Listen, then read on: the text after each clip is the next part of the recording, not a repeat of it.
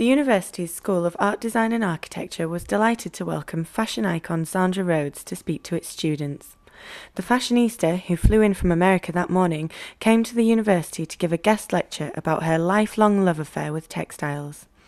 In the 1970s, Zandra Rhodes was one of the new wave of British designers who put London at the forefront of the international fashion scene. Her early textile fashion designs proved too outrageous for the traditional British manufacturers, so in 1969 she established her own retail outlet in the fashionable Fulham Road in West London. Zandra went on to design for the rich and the famous and for royalty, most notably for Diana, Princess of Wales. She has had many academic and professional honours bestowed upon her and was thrilled to be in Huddersfield. She insisted on chatting to all the students about their work. For young graduates today, there are opportunities, but I think you have to work very hard. You have to learn to promote yourself. You have to learn to push yourself forward.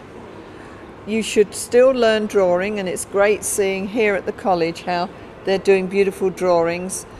Study, surround yourself with people that are interested in similar subjects and work out how you can keep going in the environment of today. And if you're keen enough and if you're determined enough, some way you'll find a way forward. The college here has got contacts with digital printing on carpet. I think it's just incredible that the whole thing as a student is to research what all the opportunities are and try and think how your work would fit into it, and then go ahead and see if you can put your foot in the door somehow.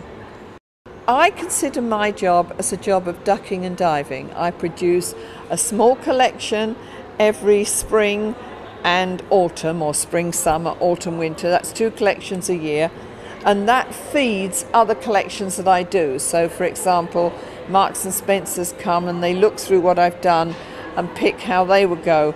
Millets come, look through what I can offer them, and I've done a range of Wellington boots and cagoules and tents. So they look at what, and I try and make sure that my website shows the things that I do. I do sets and costumes for the opera in America. I hope one day I'll get an opera in England, but in the meantime, you go wherever it can get you. So the same with the students. If they find that they're going a backpacking trip to Singapore, take your work, put your foot in and see if you can get a job there. Wherever the job comes, take it. One last thing in my life that I'd like to achieve. You like singing? The sky's the limit. Oh, no. What would I like to achieve? I've managed to build the Fashion Textile Museum, so I've managed to do that. I love doing opera. I'd like to get offered another opera to do, and I'd like to redecorate my house.